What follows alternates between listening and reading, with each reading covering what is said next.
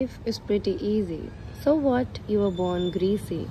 In the womb you had everything spoon-fed. Everything around was maroon red. You came out all crying, leaving your mother with pain more than dying. In childhood you got everything, but you always had a complaint. Then you grew up and even ate what you used to hate. I'm not referring to the foods, now I might sound a little rude. When a father gave you the best, you compared it to the rest. Now that you're out of the nest, you don't even have a moment to rest. All you do is work hard for the money you can't even guard.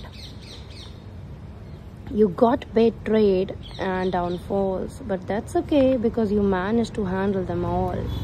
Now, when you have earned money, you wish for peace, but you have a meeting at 2, honey. And peace is not something you can lease. You wish you could do more for your parents. Maybe you had some other talents. What if you never complained? And this thought makes you ashamed. What if you thanked them more and never went out of that door? What if you spent more time with them? Weren't they the most precious gem? Life is pretty easy, though the winds are breezy. Be thankful before it's too late, because time is not gonna wait. And I am not here to manipulate, but you gotta learn to appreciate.